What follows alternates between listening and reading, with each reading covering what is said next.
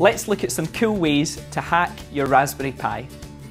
One of the great things about Raspberry Pi is it's a device that you are fully in control of. And one of the ways that you can take control is through something called Terminal. Terminal is another way that we can get our computer to do something. So rather than clicking and dragging and dropping things, we can type commands straight into the computer. You've probably seen people do this in films and TV shows, but let's try some things ourselves. Okay, so I've opened the terminal, just going to make it full screen.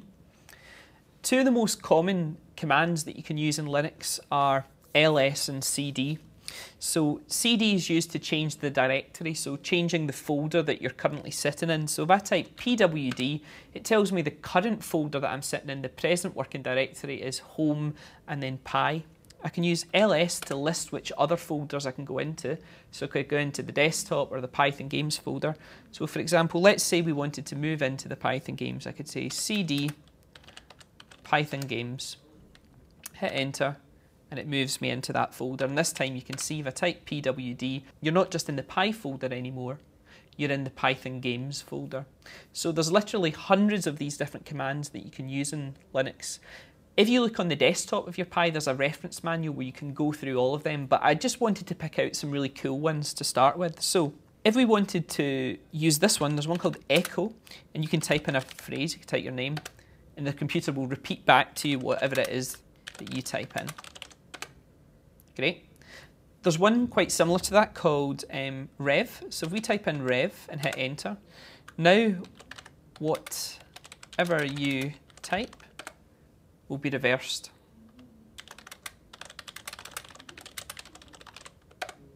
Which is quite cool. To quit out of that, use Control and C. It'll take you out of that. Why don't we look at how you would install a package so you can add in extra commands as well. So try this one.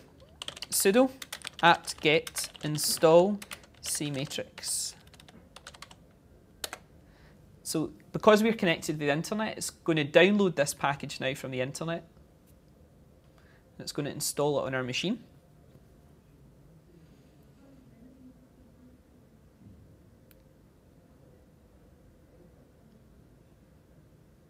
You can read through some of these commands. Some of them will make more sense than others, but it kind of gives you an idea of what's going on under the hood of your Raspberry Pi. Great, so that's that installed. So now if I run cmatrix, ooh, wow, isn't that awesome? That's pretty cool. Okay, so I'm going to quit out of that. Okay, let's try and do something a bit dangerous with our Raspberry Pi. So your Raspberry Pi gives you a lot of powers that you might not normally get with a sort of general computer that you're using. What we're going to do is we're going to create something called a fork bomb. So a fork bomb is a nasty little bit of code which basically replicates itself over and over and over again, using up all your system's resources until you basically deliberately crash your machine. So let's look at the code that we need to do that. So if we go semicolon, open parenthesis, close parenthesis, then we've got a curly bracket, and we use colon and a vertical bar, and then another colon.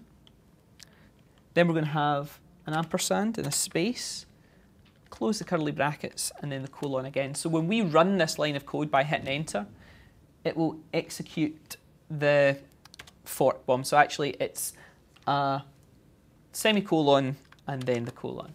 Okay, so let's try running that. So now it's just going to call itself over and over again in the background.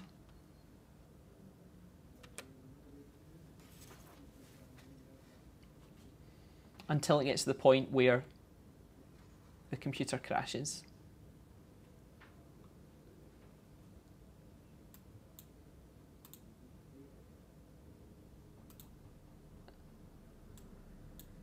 Starting to get less responsive already. Oh, yeah. It's not even responding to anything now. So the only way that I'd be able to solve this is to turn off my computer at the wall. So I can do that again in a minute. But cool, we broke it. Now of course it's fine for you to run this code on your Raspberry Pi, it's your machine, you can crash it if you want to, but it's not the type of thing you should run on other people's machines. Remember, the Raspberry Pi and these commands give you a lot of control, but it's important that you use these powers for good.